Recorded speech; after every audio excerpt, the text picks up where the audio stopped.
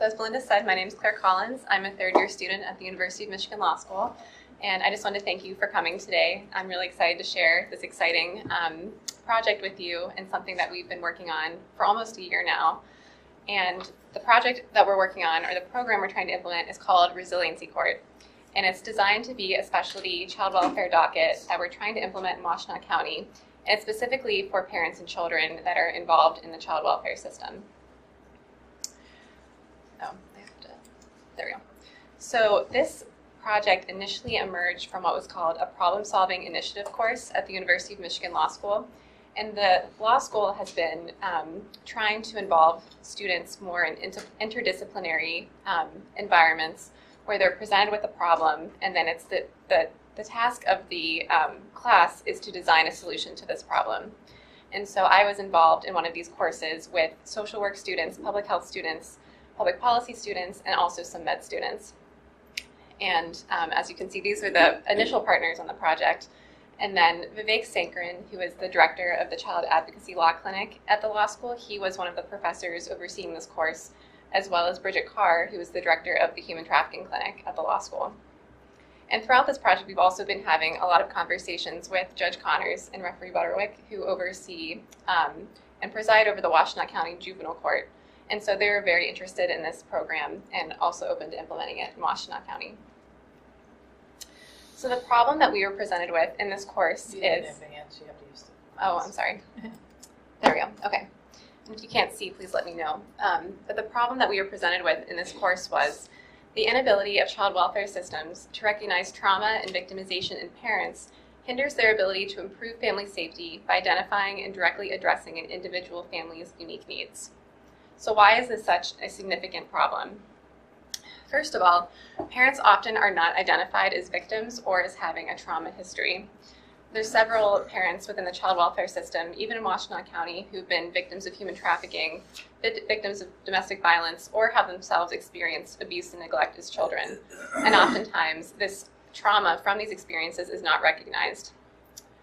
And moreover, the court system and sometimes DHHS, which is the Department of Health and Human Services, they're not trauma informed, which means they're not sensitive to how trauma really affects these parents' lives and how it affects their parenting ability. And moreover, they don't directly acknowledge that being involved in child welfare can actually re-traumatize parents. And in doing so, that kind of inhibits them from succeeding in their service plan within the child welfare system. So as a consequence of not identifying parents as victims or addressing their trauma history, we're unable to really provide them with services that can directly address their needs and help them overcome whatever is preventing them from safely caring for their children. And since we're not able to provide them with services that directly address their trauma, this significantly reduces the likelihood of them being reunified with their children.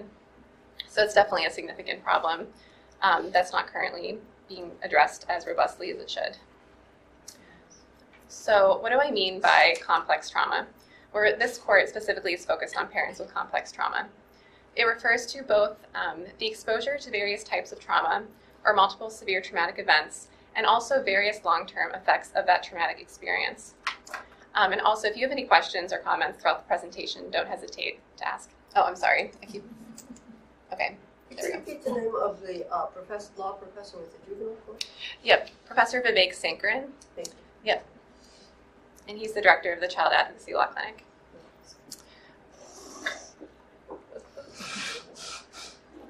Okay. So in order to think... The slide. Oh, yes. Back and just show that? Of course. This was, yep. This is what I was talking about with parents not being identified. Systems are not trauma informed, and then as a result, parents are not connected to services that can directly address and help them overcome their trauma. Can I just ask a quick question? Yes. This is the result of the first several years of study by this group you've been in, or where did these conclusions come from? So this was a result of the problem-solving initiative course at Michigan Law School, and that was held last spring, so about a year ago. Yeah.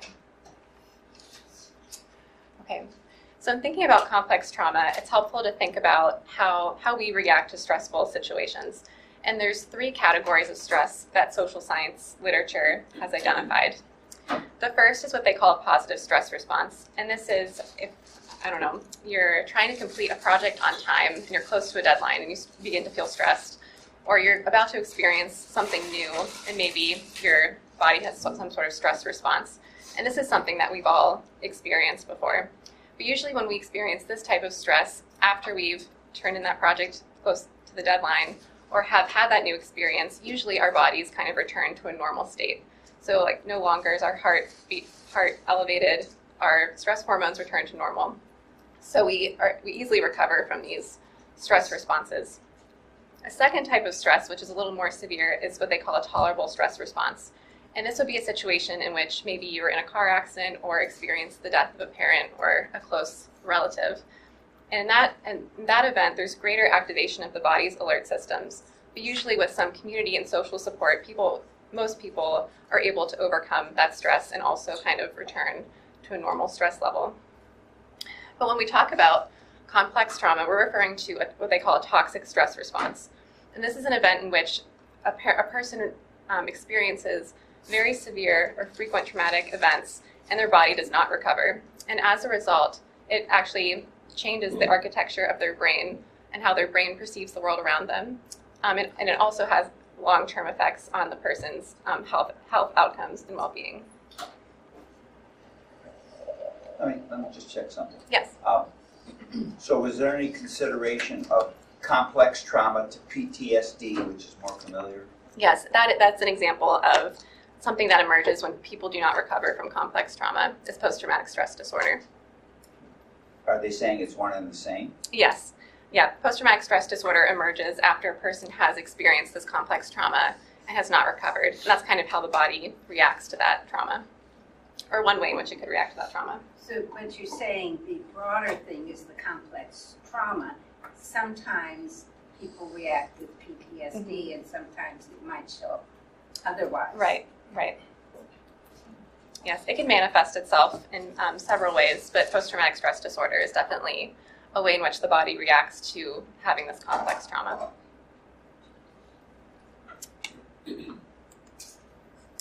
Okay, so one way of measuring complex trauma, and this is kind of the basis for our program, it's called Adverse Childhood Experiences, or ACEs.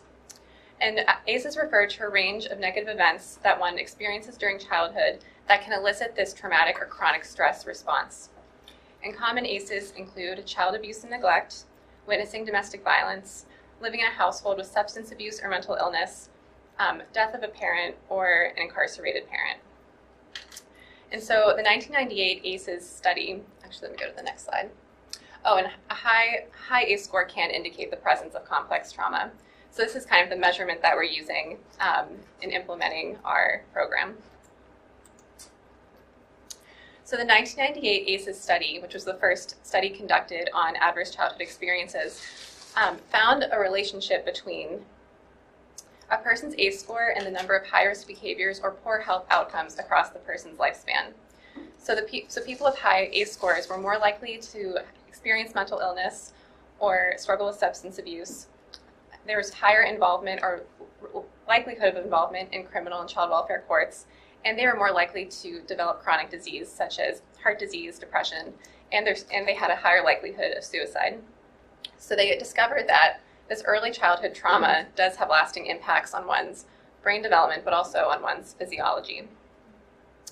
And so they concluded that exposure to traumatic events, especially in childhood, does disrupt brain development and can cause functional differences in learning behaviors and health. And these have lasting effects across the lifespan. But luckily, there is hope, which is resiliency. And there's been a lot of, oh, do you have a question? Okay. There's been a lot of studies that have emerged within the social sciences literature that has demonstrated that resiliency or building resilience factors in one's life can mitigate the impact of ACEs and help improve health outcomes for people who have had several of these early adverse childhood experiences. And they define resiliency as a set of assets or resources which people can call upon to insulate them against or rebound from adverse life experiences. So very similar to what we were talking about earlier when we think of resiliency. And something that's also important, and this was something touched on in our first discussion, is that resilience is not like a characteristic that you're either born with and you have or you don't have. They've actually discovered that resiliency is something that can be learned over time. And so our court is designed to help parents rebuild their resiliency and also to enhance and rebuild resiliency factors within their lives in order to equip them to safely parent their children.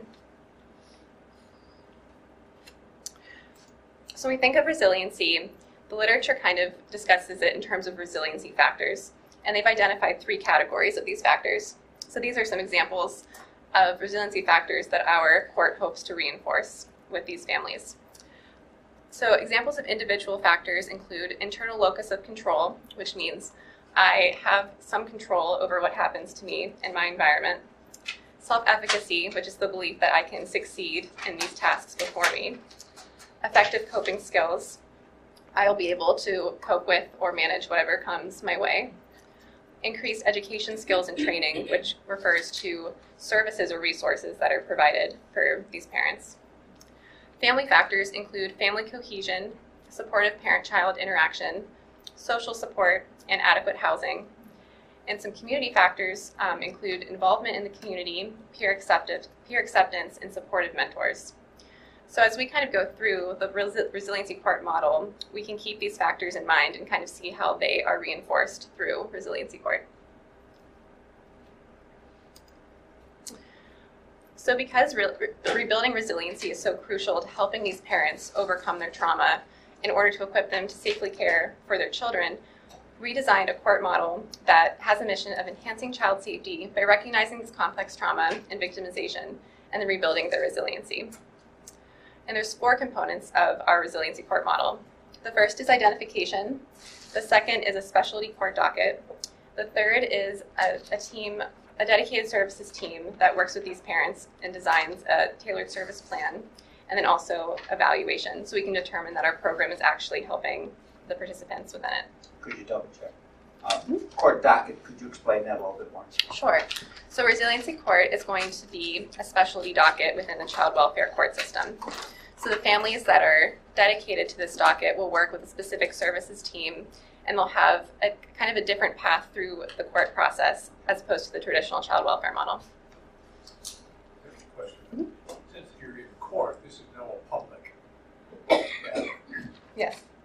How do you deal with, or is there any privacy? So because it is within the court system, there will still have to be a court record documenting all the major decisions that are made or legal decisions that are made. But there is a measure of confidentiality, especially within the case conferences, which is something I will discuss later. And then there's always attorney-client privilege as well. When you mentioned the word docket, Yes. the docket is a list of the names of the people who come into that court. So that part is public. Yes, and that's how it is within the current system as well. So you were saying that before, when kids are taken away from or in foster care, Mm-hmm. and the parents are often treated as criminals, people who are not safe parents for the children. So this would be looking at them as Right. also people Right. who need help. Right. Yeah. Yes. And their names are published anyway, Yes. you know, in the dockets and everything. Mm-hmm. Yes, so we're recognizing that a lot of these parents within the system have also experienced abuse and neglect themselves, and this has affected their ability to care for their own children. And so we're trying to kind of break this intergenerational cycle of trauma. So the first part of our program is the identification piece. So when a parent enters the child welfare system today, the parent will not be screened for trauma history and usually will not be screened for any sort of human trafficking or other types of victimization. But in our court, we're envisioning that all parent respondents will be screened for adverse childhood experiences to determine whether they have some sort of trauma history, and they will be screened by their attorneys. So we're hoping that all parent attorneys will implement what we call the ACEs scale screening tool, which is just a series of questions designed to ascertain if the parent has had any adverse childhood experiences. And then we'll be able to get a good idea of whether this parent is struggling with some sort of complex trauma. And then based on each parent's ACE score, they can be selected to participate in our Resiliency Court program. Is the scoring on a scale of 1 to 10 or? Yes, in the original study, they identified 10 adverse childhood experiences, which they used to measure these parents' complex trauma. And most of the ACE scales still implement a series of 10 questions that a person can ask a parent to determine or ascertain their trauma history. So going back to the privacy issue, Mhm. that is done by an attorney, so that's privileged information. It's not going to be published anywhere. No. Basically, what will come out of that is just a number, 1 through 10, or 0 through 10, of the number of ACEs the person has had, but it won't be published, the source of those adverse childhood experiences. But the number itself will be published. It will be part of the record. I don't know. I don't think it'll be part of the record, but it'll just be part of kind of the screening process for determining who participates in Resiliency Court. But as far as I know, that number on the ACEs scale will not be made public. Is there any training for the attorneys? So we are actually hoping part of what we're doing now is looking for funding sources and grants, and we're requesting funding for trainings for all of the attorneys so they have an understanding of trauma, what it means to be trauma informed, and also ACEs and how to implement the screening tool.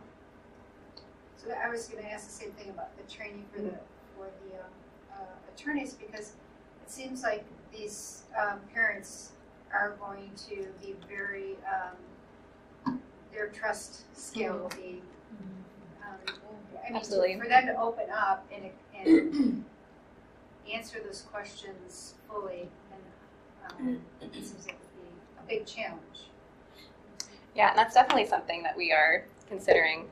So we're hoping to find a way through attorneys being trauma informed, and then, of course, through their initial interview process with their clients, that they're able to get some idea of the number of ACEs that a parent has. But that's definitely a good consideration.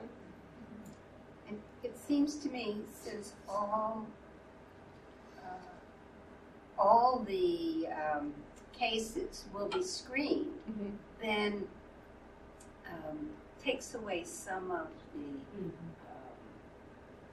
labeling, stigma. Right, absolutely.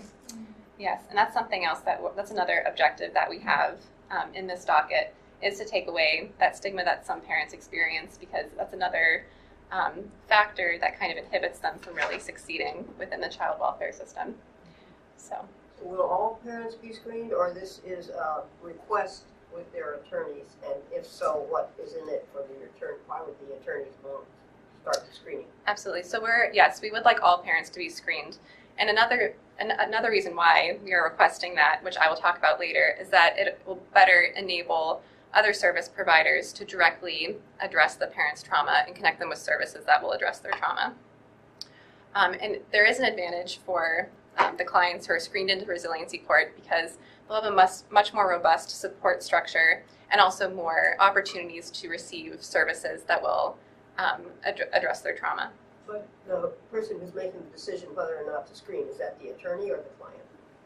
The attorney. But What is it for the attorney to make that decision? So it will be better for their client if their trauma is recognized and they're able to receive better services, and if they're able to participate in this program. Yeah. Has any of this been piloted? No, we're hoping to pilot this in Washtenaw County, and this is actually the proposal for the pilot program. Will this be the first pilot, to your knowledge, like Yes. this in Michigan? In Michigan, yes. Mm-hmm. But in other states? According to Judge Connors, I think Washington has what they call a resiliency court, but it's not identical to what we're proposing. So there are trauma-informed courts all over the country. Yes. And particularly in the children's area. Are they Yes. similar? I'm sorry? Do they sound similar to this? They're based on this, but some of them have actually, is it okay if I? Oh, go ahead. Yes. Some of them have actually changed the courtrooms, Mm-hmm. changed the courthouse, understanding that some people react to just the way that a room is set up or the way that a building is. So some of the courts have changed not just the way that they operate, but the whole environment that they ask people to come into. And can I add? Yeah. I think it seems to be this new trend coming across the country for child protection cases. Courts are taking a step back and saying, what do we need to do to adjust to better serve families if in fact we want to reunify them and send these kids home to a healthy and safe environment and not have them come back to court later down the line. So I've been here just in our involvement with that docket, even though it's a very low scale, this is all I've been hearing about for the last 2 or 3 years. Courts doing their own self-assessment and saying, what can we do? Is it a specialty docket? The fact that she starts the presentation by saying that the major department that removes the kid, Department of Health and Human Services, the staff are not trauma informed. That is a huge, I mean, when I heard that, I could have, anyway, I was upset. The people who makes the determination that the child is not safe has the right to remove my kid from my house, has no training, experience, learning on trauma. So how do they assess me to determine if I am a good parent or not, or I should have my kid back? Although that explains a lot. It explains a lot. It explains a lot. It does. But the idea that, and I guess the silver, the light in this tunnel is becoming, for me, and I have a very hard, rigid stance with the Department of Health and Human Services, so I am the agitator on purpose. Is that they're at least taking a step back and doing that self-assessment. We don't know. So how do we get to this without going through these other paths of learning so that we can do a better job with this particular caseload? So it's bittersweet for me. Yeah. But Washington is what I've heard. Oh yeah, Washington. In Wayne County is doing some things different with their. Oh, that's I mean, I won't take away from this presentation, but they're doing 3 or 4 new things with their families and the child protection. There's a famous court, I think in Tucson in Arizona. There's one in Florida that's really done a lot. Yeah. I would suspect it starts with a judge rather than the legislative process. Yes.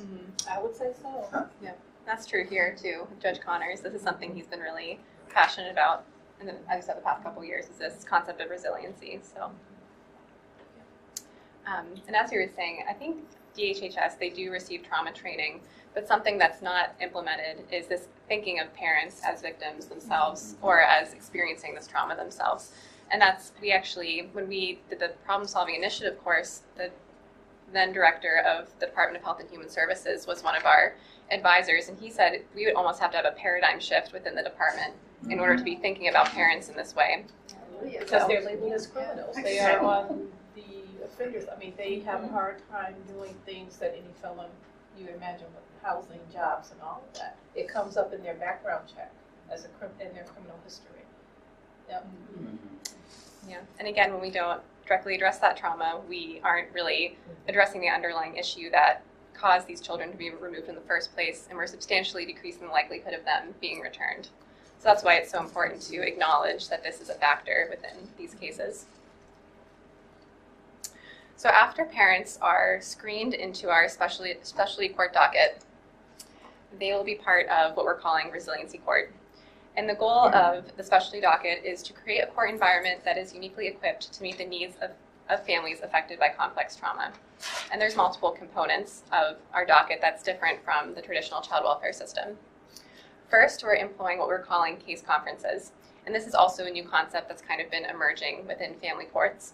And similar to what you were saying, rather than hashing out legal issues within the courtroom or just among attorneys, which is usually what happens, case conferences will be within a conference room around a round table with all the parties present, with maybe the exception of the children, the attorneys, the manager for Resiliency Court, the foster care worker, and any interested service providers. And this provides an opportunity for everyone in the case to voice their opinion and be heard. And it also gives parents a chance to have some agency in these decisions that deeply affect their children.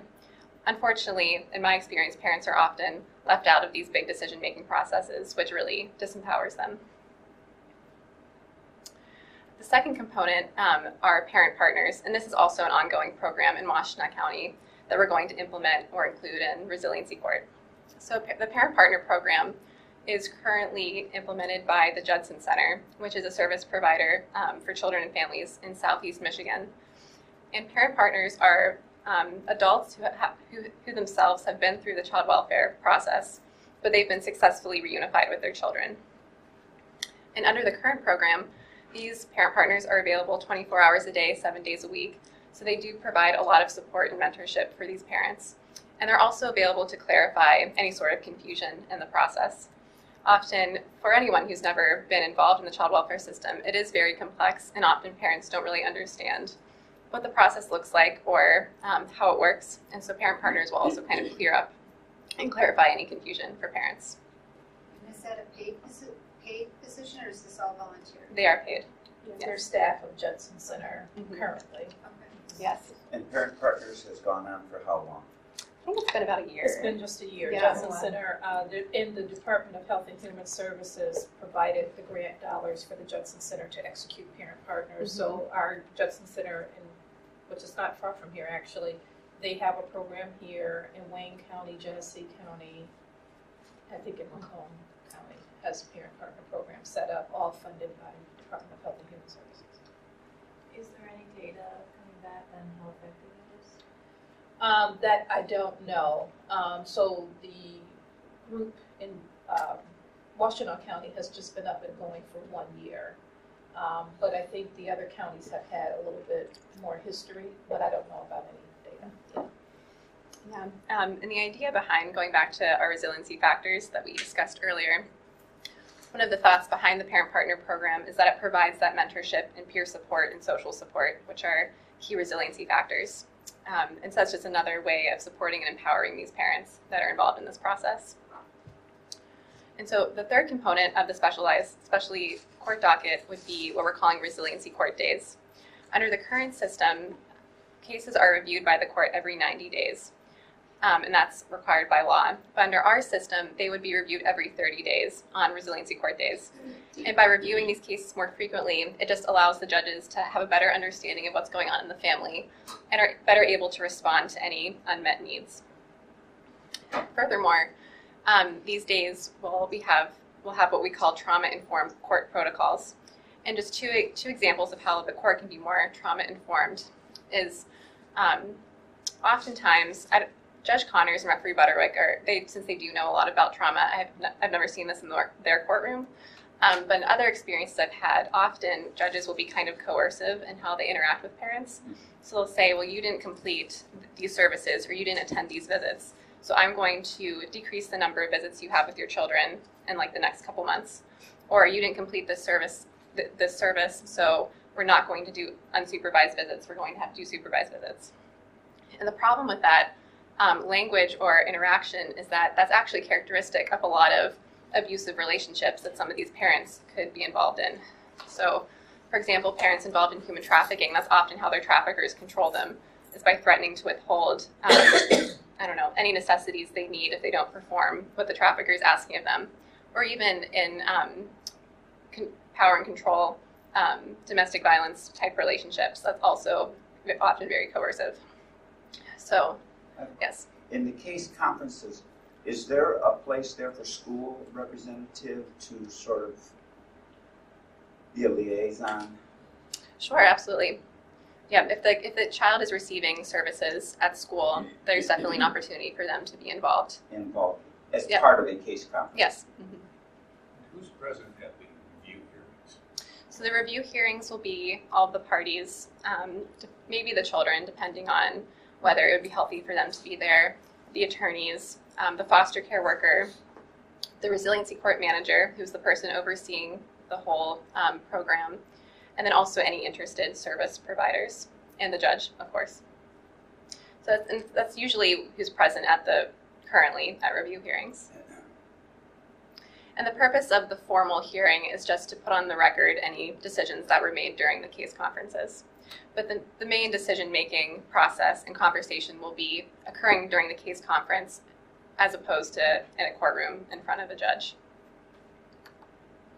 So are you going to talk about the trauma-informed court protocols? Yes, that's what I was talking about now. So one example would be having a trauma-informed view of how the court's relationship with a parent can actually serve to re-traumatize them. So not using that coercive tactic to motivate parents to complete their treatment plans or to attend visits with their children. And then another aspect would be incorporating a more strengths-based script into hearings. So often at court hearings, judges are mostly focused on all of the negative things that are involved with the family. So they'll say you haven't attended this many visits, you haven't completed this service, you haven't, attended this family team meeting. But rather than focusing on the negative, we're hoping courts will focus more on the positive aspects and kind of look for solutions to better help parents accomplish maybe some of the services that they haven't been up to that point. So being more strengths-based rather than focusing on the negatives. And again, that just serves to kind of empower parents and encourage them to continue working with their service plan. Yes. A comment. Have you considered that approach might be more successful in all family cases? Oh, absolutely. Yes. Yeah. The ideal is that this applies to everybody, not just the Resiliency Court parents.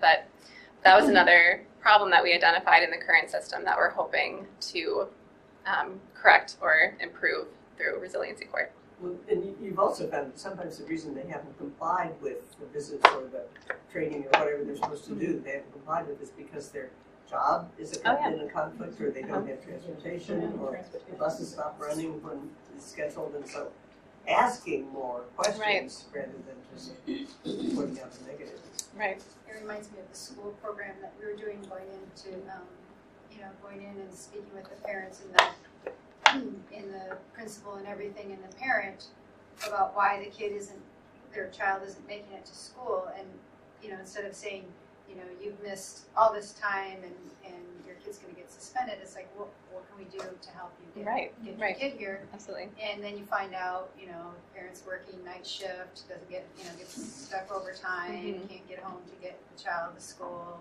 Right. Because it takes a village, is there any value for grandparenting involved? Oh, absolutely. Yes. And yeah, grandparents are wonderful in the child welfare system. They can be brought into it. Oh, yes, definitely. Yeah. It's always great if children are removed, they can be placed with a relative. And a lot of times they are placed with their grandparents. So I think what excites me about this pilot project, and it's going to be a smaller project, it's just being piloted, is the hopefulness I have around systemic change. This is not necessarily the Resiliency Court, but one of the changes in Wayne County that was made around visitation, the Department of Health and Human Services says we can only provide visitations within this framework of time because they have to have staff who are trained to supervise the visits. Well, if having visits with the children is meaningful for reunification, then how do you push those boundaries to increase capacity around visits? Well, they have included a large church in Detroit where grandparents are trained to supervise visits. Now, the risk is that they can be called to court to testify, but they're holding visits in a non-institutional setting at a church where they've set up rooms with toys and games and all these family-friendly atmosphere. That's been going on for maybe 6 to 8 months, so I'm hopeful. But that's just one example of how this kind of work has to be done in order to create that thinking outside the box that our institutionals just don't have. So, yeah. So scripts-based is one. I think the hearings that we have set in just to prepare to do what we're doing, it was all about how bad these parents are. And that's how parent partners became important, because the parent typically doesn't have a relative or a friend at the hearing with them. And you're just hearing all of these horrible stories that builds a case to terminate their rights. And so going back to the characteristics of this specialized court docket, the last one that I noted were, if you can see it, the same personnel will be present at each hearing. And as you were saying, often people who've experienced this complex trauma do have trouble trusting people and being in trusting relationships. And so having that consistency in personnel is also very important for them, just to give them support through the complex trauma that they're suffering from. And so the last significant piece is the the services team that will be working with these parents as part of this program. And so there will be 2 people that are the main personnel on the services team, which is the Resiliency Court manager, and then there will be a foster care worker that is specifically dedicated to working with Resiliency Court families. And the Resiliency Court manager is tasked with overseeing the whole court and it's ensuring that all of the administrative tasks are complete. But they also work with parents to resolve barriers to completing services or that are impeding their success. So one example would be ensuring that they have adequate transportation to their service providers or to court. And secondly, the private foster care worker will also, as I said, be dedicated to Resiliency Court and will work with the Resiliency Court manager to compose an individualized service plan for each family. So this is very typical of what should happen in the current system, but sometimes isn't happening to the extent necessary to really help the families within the child welfare system. But this services team will first conduct a needs assessment. So they'll do a deeper evaluation of the parent's trauma history and also discover what are the sources of that trauma, because that could also be key to connecting them with services that will actually help them overcome their traumatic experiences. They will design an individualized service plan, which is something that already happens within the current system, but it'll be based on this more robust needs assessment. And they'll be able to connect parents with appropriate services in the community that can specifically address the underlying trauma that they experience. And 2 aspects of the services piece that parents will participate in are monthly resiliency team meetings, which is an opportunity for the foster care worker, the Resiliency Court manager, the parent, and any service providers to get together and kind of assess how the parent is doing with their treatment plan, if there are any unmet needs, or if there are any barriers that the parent is experiencing to completing their services.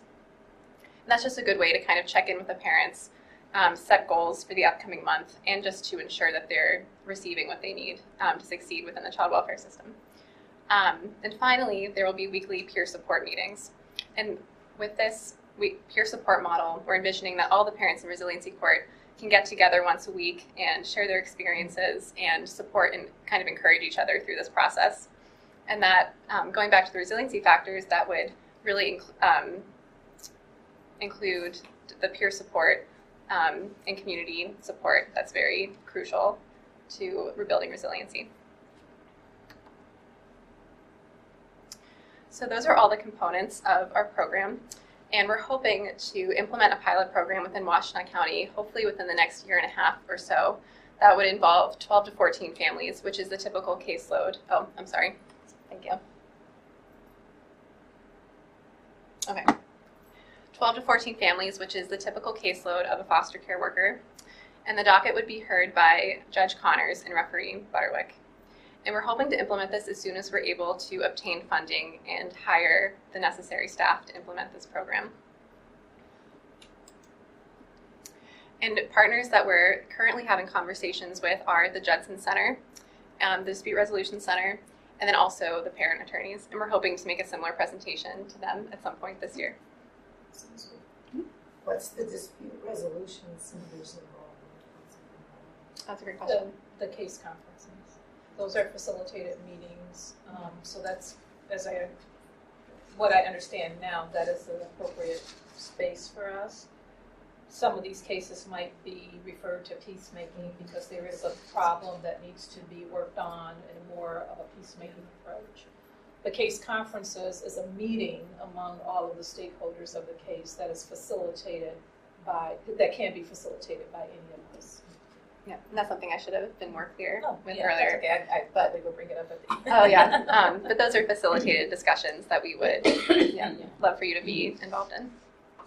Are the other judges in the district aware of this program? That's a good question. I'm sure Judge Connors has shared this with some people, but since he's the main judge presiding over the juvenile child welfare docket, he's the only person that we've been having discussions with. A wonderful one-page summary of this. Oh, yes. And I was going to print it out and bring it, and I haven't done that yet. That's so okay. I'm going to read right now. Yeah. Okay. Yep, we made a one-page summary for you, in case you want to review this or read more about it later. This is a very exciting and thank you. Inspirational idea. It would certainly be helpful. Excuse me. It would certainly be helpful for a number of parents who might choose it, and I'm thinking of mothers of children who are in the juvenile court. Mm-hmm. Now they're not in the extreme situation of a court-ordered mandated situation, Right. but it would be wonderful if there were an option for that to be made available, I think. Absolutely. And I think Judge Connors is actually envisioning implementing some of this in the juvenile justice setting as well. So I think that's kind of how he envisions this impacting other areas that affect children and families. But I wouldn't hold our breath on that. Yeah. Yeah. To be clear. Yeah. And because that's, that's getting into their internal systems. Right. And how far this can go. What he can control right now is the child protection area. Who's the juvenile judge? Julia Outside. Oh, yeah, that's The parent attorneys are, what group, who are they? So yes, it is a specialty. I believe that they have a contract with the Washtenaw County Trial Court to represent parents within the child welfare system.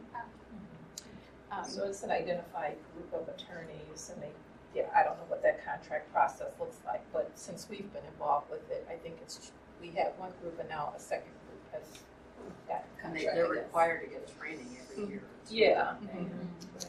Yes, they're like family law attorneys, or they Not sort of necessarily. specialize in. You've been some. I mean, when you some of those It's- attorneys, yeah, at least child one of abuse- those child attorneys in abuse that and circle neglect is a parent attorney. Yep. So their focus is, as you were saying, child protection law, and they represent the parents within child welfare proceedings. From your knowledge of them, would you expect them to be enthusiastic about this? I would hope so, because I think it would definitely benefit their clients to be involved in something like this. And it would just open, as I said, greater access to services that will help their clients and hopefully increase their chances of being reunified with their children. I may have missed this, but you started off talking about trauma Yes. and then shifted into this new program. I guess, who's going to treat the trauma? So, okay, that's a good question. Or is it going to be, or is that not part of the system? It is part of it. So in the current child welfare system, when a family enters the child welfare system, DHHS is tasked with composing an individualized service plan for the family. And part of that service plan is that they identify services such as therapy, parenting classes, substance abuse treatment for the parents involved so that they can kind of overcome the issues that led them to being involved in the child welfare system in the first place.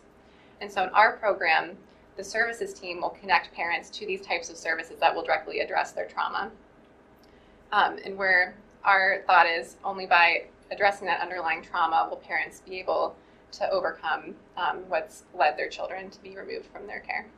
Because oftentimes, for example, in a case where there is a lot of substance abuse, sometimes that's because they have experienced a lot of complex trauma, and that's their way of kind of coping with that trauma. And so rather than kind of seeing the surface issues, we're kind of going deeper into the causes behind that and looking for services that will address those underlying issues. I was interested because I've done a fair amount of work with veterans. Oh, yes, definitely. And linking them up with services. Of course, we have the VA. But Right. That's been Right. spotty. Right. But it's a lifetime Absolutely. project. Right. Yeah. So who would pay for, like, you mentioned therapists, that sort of thing? Are they trying to find pro bono ones, so to speak, or is there money available to pay them? Yeah, usually, from my understanding, under the current system, it's usually paid for through Medicaid, or DHHS will pay for the services. So even right now, these parents get into the system. They go see a therapist. They have some sort of person evaluates them. They have a therapist, and they have a this, and they have a that. Those services are being paid for. The feedback has been that the service provider just uses a boilerplate approach for every person who comes through the door. One example about parenting classes, so a parent wasn't parented well, therefore is not parenting well. So you send a parent of a teenager to a parenting class, and that service provider's class talks about the engagement of infants. So you have parents saying that my kids are teenagers and not in diapers. Why am I being forced to go to a class where they're teaching me how to diaper the baby? That's not where I am in my, I need the skills to deal with the child at this stage of life, and and what and all, and there could be some trauma with that in that parent's life as well. So it's not, so I think the success of this has a lot to do with every person who touches this docket in whatever capacity having the acknowledgement that we have to be flexible too. So we have to really kind of step outside our norm of how it always goes and really think as an individual, think of this parent or this family as a unique and individual group that needs this kind of service plan. And that doesn't happen normally. And I, like I said, I am a bit of an agitator with DHHS, and I'm kind of proud of that, because when they have this the service plan, work plan for it, they just cut and paste. And I've had caseworkers that say, well, they just kind of use the same language. They use the same service providers. They use the same approach. They use the same, just because it's easier. So this is going to challenge all of that. Yeah, that sounds like the weak link. That sounds like the weakest link, because this is nicely structured and you have the same people involved.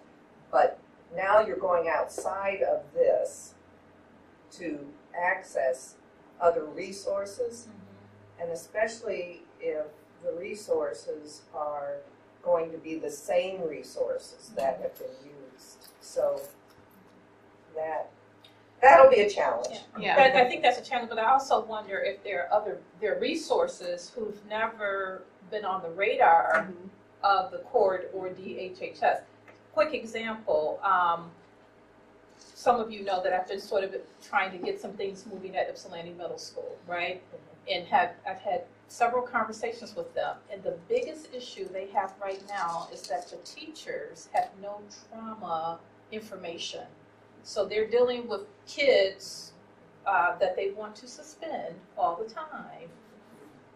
And we're beginning to shift the conversation a tad bit to talk about their trauma, being trauma informed, just understanding the triggers and how to do that kind of stuff. I don't know either. So whatever training comes out of this, we want to be a part of that too. So I put that on the table.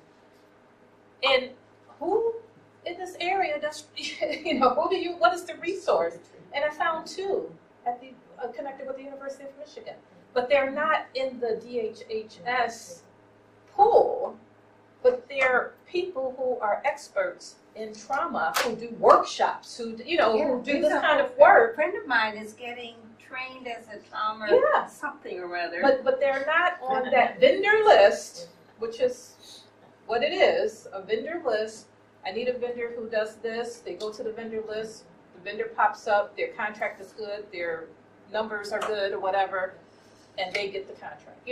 So there are a lot of I think there are a lot of resources here that have not been tapped for whatever reason, but may be very appropriate for this. But it takes all of that building that and I'm not, I don't know how that works, but it'll take a lot of work on that.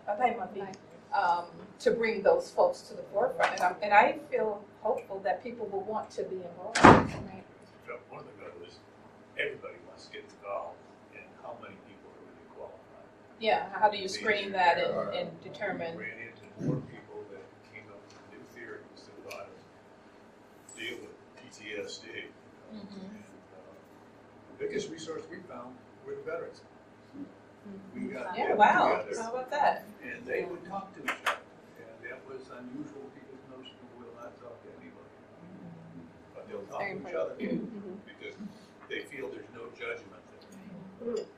Well, that's been the success as a parent partner. The parent partner success has been that in and of itself. The parent partners were parents who have been through this system, reunified with their kids, and had some length of time of reunification. Got the job as a parent partner. The parents that they work with, their caseload those parents talk and confide with them at a much higher rate than they do their attorneys and the other folks. And that makes sense. I mean, it does make sense, but they are able to be that buffer to get them to engage in, whatever processes and services better. It's the parent partner. That's a perfect example, too, of if we have a parent who has complex trauma, maybe not necessarily from adverse childhood experiences, but it's because they are a veteran, then the Resiliency Court manager's task is to find service providers that can specifically connect with veterans and understand their specific needs. So when the trauma is substance abuse, then training parenting is not necessarily the issue. Right.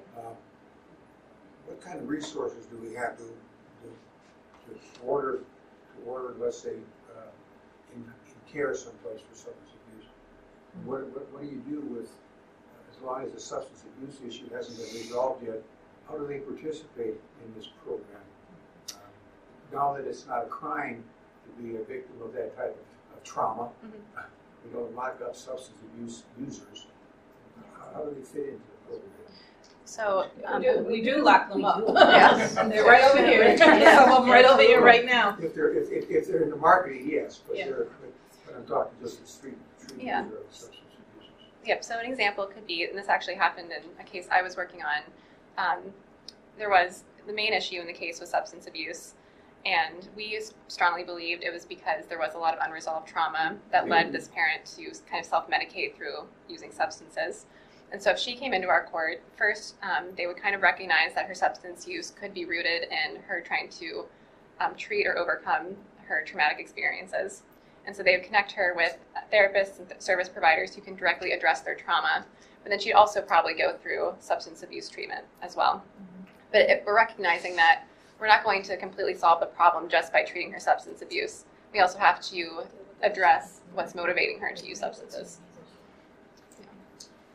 So I have one concern with all the different meetings that that the clients have to go through. And I remember in a couple interviews I had with women who had been through this, that it's just demand. And I'm hoping that you can build into part of this ways to support parents so that they can do what you're asking them to do, which could be helpful, but not if they're totally stressed out because they can't meet all this. Right, absolutely. And that's also part of the Resiliency Court manager's task, is to ensure that parents are getting adequate support, but also that they're not, for example, being forced to miss work in order to participate, or they have adequate transportation. And so we're kind of envisioning the services team as the members of this program who are equipping parents to be able to participate, but also, there aren't any consequences in other areas of their lives for participating. And one of the things that we discussed, Claire and Sally and I discussed, that some of these meetings have different names, but they're doing the same thing. So on Monday you go to your family team meeting, then on Wednesday you go to your case conference, then on Friday you have your peer support group. The family team meeting, the case conference could probably can accomplish the same thing. It probably has the same cast of characters. But the labeling, has how agencies have to label things to document it in the file for compliance, blah, blah, blah. It's a real thing. The HHS caseworkers have a compliance officer who looks at their case files to make sure things are there and things are labeled well and the timeline is there. Then there may be a supervisor or someone over that compliance officer who does a random sampling of the cases to make sure. So everybody's covering themselves. But one consideration that I have asked is that you look at the context of those meetings and see if we can collapse them and accomplish, because it is. I mean, that's a chronic complaint from parents. It's like, I have to go to work, I have to do a drop, meaning drug testing, I have to do my parenting time, I have to, do hours with Michigan Works, whatever, and I have to go to all of these meetings. I don't have a car, and even though it feels like a small geographic area, getting from Ypsilanti to Ann Arbor, many of the service providers are in Ann Arbor, not Ypsilanti, and the bus routes, and it gets extremely complicated and burdensome, and the people disengage. Right. They disengage. Yeah, so there's definitely some room for some consolidation. But under our model, the only they would just be required to go to the peer support meeting once a week, and then everything else occurs once a month. So we're trying to be as the least intrusive as possible into their other commitments. If the suggestion is made for like individual counseling, which I would imagine would be fairly common to address deep, problems that have been going on for a lifetime, is that on top of those things then? And is that something they have to? It's a cost that they have to. That would be part of their service plan. Yep. But they would have to get there and pay for it. Yep. That's something maybe that. Not pay, but they have to get there. They won't have to pay for it, but that's something, if there is an issue, the parent partner or the Resiliency Court manager could provide that transportation for them. So, these reunification cases come to the court, and they are then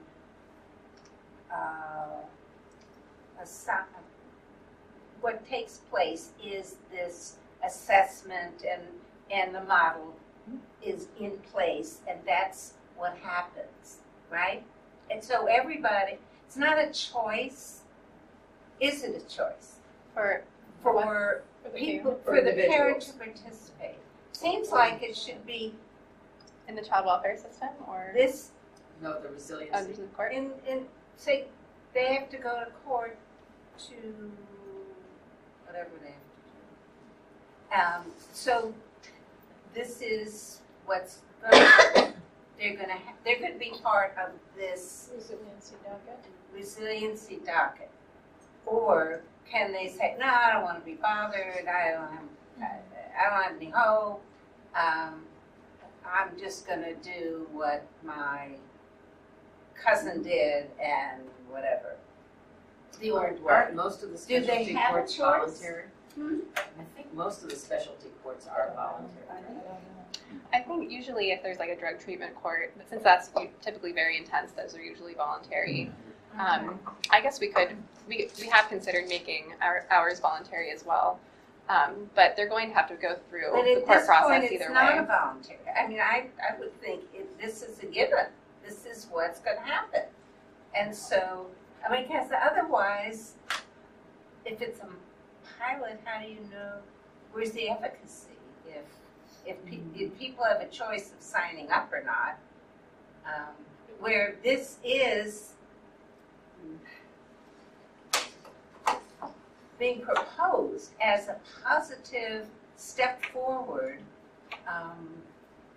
why not? So are you suggesting that it should be mandated, that I a case comes into the court under child protection, it should be required that they go to resiliency court? If they have a score of 8. If they have something about that assessment. The A score, I mean, certainly, I think maybe Phyllis, you were getting at this, if you want true understanding about how effective it is, you got to get people who are resistant and people who really are owning it and everybody in between to really kind of know the effects. Right. Otherwise, you just know the people who really want to get on board, and they're your. But that's worth something. I'm just saying, if you really want. Yeah, and I didn't discuss it, but we do have a full evaluation plan that we. Inadvertent is that parent a singular thing, or are there parents attorneys? I believe a parent can choose whether to share an attorney or to have separate attorneys if there is a couple that's within the child welfare system. There are some cases where both parents are involved in it, but in our experience, the parents have been represented by separate attorneys so far. Yeah, each parent had their own attorney.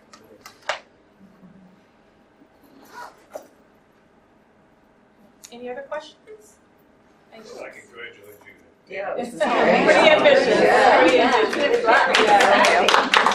you going to get data from this after your pilot program, and then what's going to happen then? So we do, as I was saying, we do have an evaluation plan. So we will be able to assess whether this is actually helping people within the program. And also we were hoping to collect data. This is kind of something that's been on the back of our minds at University of Michigan, is kind of collecting data on the ACE scores that parents have within the child welfare system. But if it does prove effective, that will allow us to get more funding to make this more of a permanent fixture. And then we'll have to see how Judge Connors wants to expand it from there. Are you going to remember us here in Washington County when you get that job offer in Washington? I'm going to Colorado, so, but yeah. She graduates this month.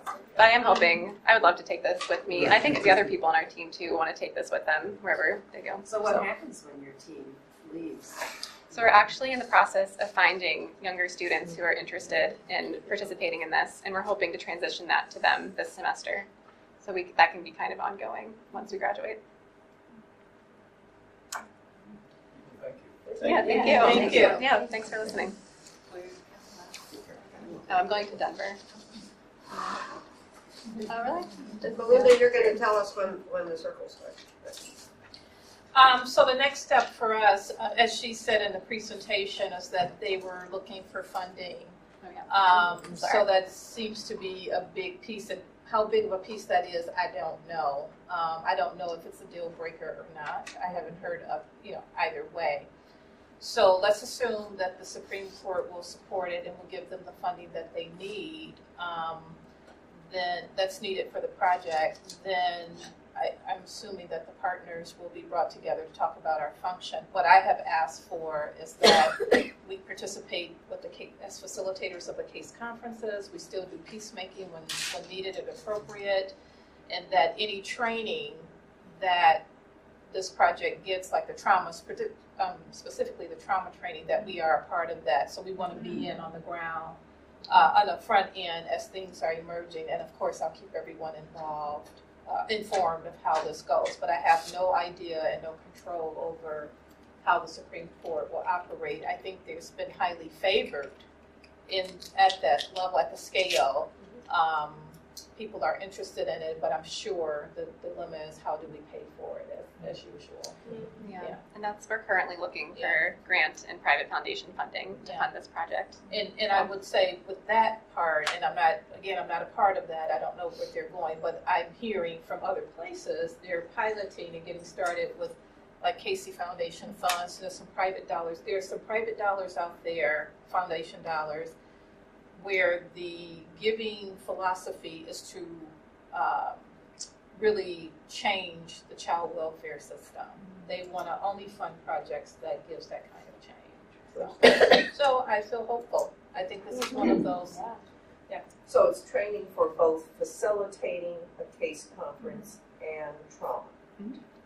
Yeah. That's what volunteers would need to do. No, I don't think you need training on facilitating. I think maybe some, Well, it's not the circle process. We're facilitating a meeting. Yeah, Yeah. which is So not running a circle, right? That is correct, but I'm not sure that we need to have a paid trainer for that. That's something we might be able to handle internally for those of us who feel we need, how to facilitate. We have stuff on that. Yeah, I don't know about How to facilitate a large group. External, but it just seems to me that it probably has to be a fairly structured facilitation. Yeah, you have to know how to facilitate a group, a large group. And there is some very unique skills in facilitation.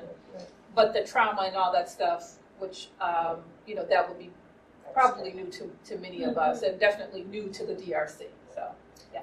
I don't know if anybody's interested, but the Association of Family and Conciliation Courts has their annual meeting in Washington, D.C. this June, and the theme of the whole conference is trauma. Yeah. Interesting. Yeah, it's a hot topic right now. That's good. Yeah, it's like, why didn't we think of that? Well, it's a synonym for the opiate problem. Yeah, I guess with that, yeah. That makes sense. Any other questions? Any other thoughts? Well, it's very exciting. I'm glad that you all are excited about it. Yeah. Thank you. So, yeah, thank you. Thanks for coming and listening. I wish I could remember what next Brown Bag is. It is in March. Oh, Doug Van Epps will be here. I should remember that because I had to. Doug Van Epps is the director of the Office of Dispute Resolution at the State Court Administrative Office. He's the guy that we report to. He's going to come for next month's Brown Bag, which I think is March 7th, and his topics will be about trends and mediation. He's going to talk about online mediation, which is an important subject to him.